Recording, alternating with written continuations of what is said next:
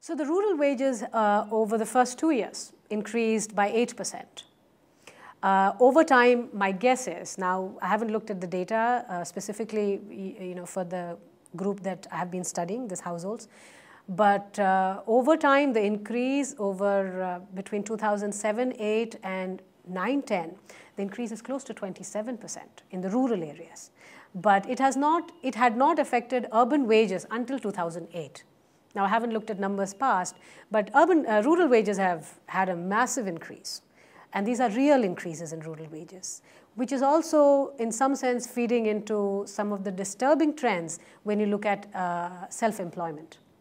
Because if you see rural wages increasing at the magnitude at which it has, it is bound to increase labor costs for every enterprise which employs labor.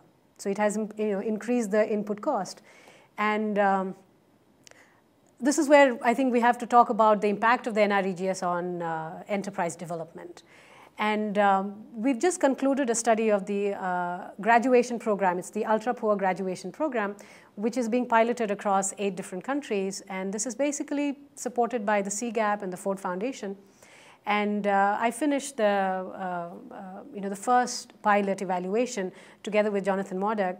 And we find that the scheme of trying to elevate ultra-poor into micro-entrepreneurs did not really have a long-term impact on income, consumption, or asset accumulation of these households. And so we went back and started digging the data to see why is it that a scheme like this, which is really about a significant asset transfer to the households with an enterprise relevant training, why is it that it has no long-term impact? And we find that it's because of the rising wages.